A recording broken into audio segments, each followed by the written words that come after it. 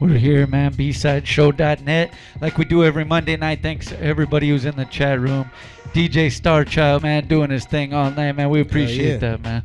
Hey, Owen, let's talk about what you guys got coming up at the toy drive thing, man. What's up? So pretty much, it's on the 22nd, 21st. Man. Sorry, so many shows coming up. But yeah, it's it wouldn't even be possible without Razor. So he hit me up and he was like, "Look, man, let's do this, for a bigger cause." And at the end of the day, we want to try to promote a community. We are a community. We have to start working with each other in order to show progression. So first key is giving back to the streets, man. That's where we came from. So mandatory. That's how I feel too, man, and being a part of stuff like that, and it feels good when you feel like you did the right thing, man. At least any contribution helps at that point, and then we're gonna do another one, the 26th at 5-Star Bar. It's 100% of the proceeds go to Philippines, and we're gonna have a clothes drive for Skid Row. So just this month alone, we threw like 7 shows. Just 100%, go to these charities, because if we don't start promoting that, nobody else will. Everybody's about their money. I get it. Get your money, but at the same time, help the community, man. Yeah, I mean, money's cool, and it does. It is kind of important. Yeah. It's just pretty important, but the thing is, there's if I want to live in a house, things like that are important. Hey, but real talk, like there is bigger things, and it is like giving back and just humanity in general, like to be kinder to people. Like I don't know, I sometimes like. I have my good and bad days where I think like people are starting to get it. Like you start seeing people like, okay, they're actually being nicer to people or whatever. And then you have days where you're like, a bunch of fuckheads like we live around. You know what I mean? Like, so I like the jury's still out in my in my mind. The jury's still out, but I always have that positive feeling that it'll get to that good stage, man. Ultimately, like whatever you project, if you project something negative, that's what's gonna come to you. So project something positive, man. That's right, man. And you've been out there doing your thing and closely involved also with George. I don't know. Shout out to George. I bet you he's at Starbucks drinking a fucking coffee right now. Spiked. That's Sage. He's drinking a spiked coffee. What up, George? What'd you put in your coffee? Hey, no, but you've been closely involved doing work with him. I was fortunate. We had a conversation and we're like, man, let's work and ultimately let's work at the bigger picture. Like, it's cool to do things here. I'm not trying to knock it, but ultimately, if you want to progress, take it to other states, take it to other countries, because at this point, who's saying you can't? Nobody. People put their boundaries on themselves. It's like, oh, I don't have the money for this. If I would have worried about not having money, I would have never done none of these shows. We just make it happen, man. That's real, dog. Like somehow, if something's meant to be, it always, it comes through, dog. It has to work. And then, hip hop's powerful, man. This music shit right here. Hey, what else you guys got coming up, man? You guys got some shows. Man. So.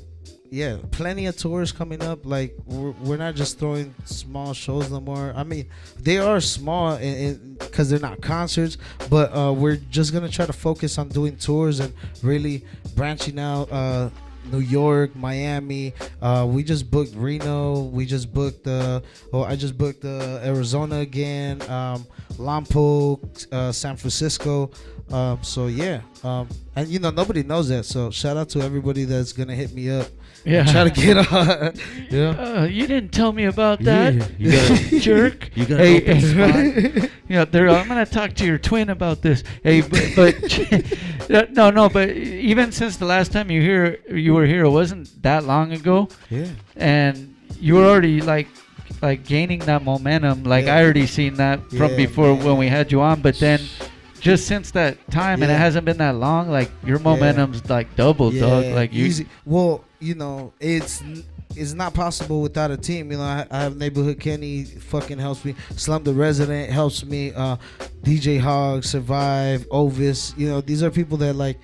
At the end of the day, you know, they could have been doing whatever they wanted, but they were out there trying to the bigger picture, you know. Hey, that's still one of the. Remember, I told you that was still one of the dopest hip hop names. Is Neighborhood Kenny, man. Hell yeah, hell that's yeah. Like he's in the building, man. That shit going down, dog. Like one of the dopest hip hop names ever, right there. And man. then you know, I'm also working with Aaron Kim and Severe. You know, these fools are talented people. Watch you're gonna hear them sing, and you know what I mean.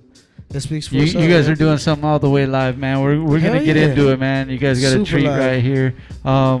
Anything else like where they can get in contact with you? Let them know all that too. I found OhWhen, OhWhen, Instagram, Facebook, Twitter.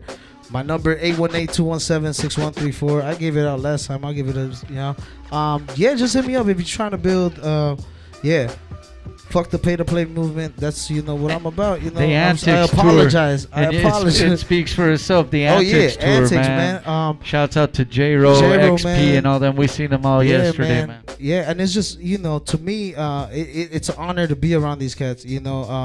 Because I used to listen to these fools growing up. So now, they got a film on Instagram, and I'm right next to J-Ro while he's doing this. That ultimately, it's a blessing, Hey, how do you think, and I've told close homies about this too, but doing this show, we've got to experience a lot of different things too.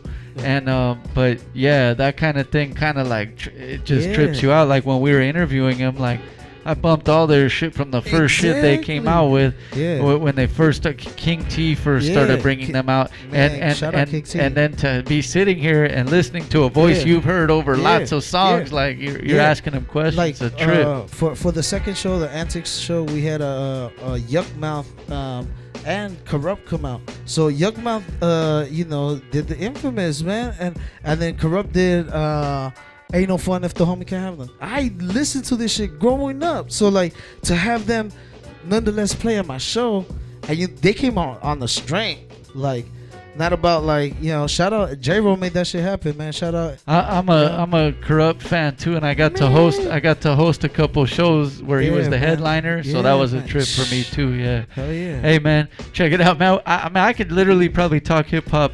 At least till I fall asleep. But check it out. We'll be right back after this video. And we got a live performance right here. Hell yeah. Man, they're going to do it. You guys check it out. B-side. Antics.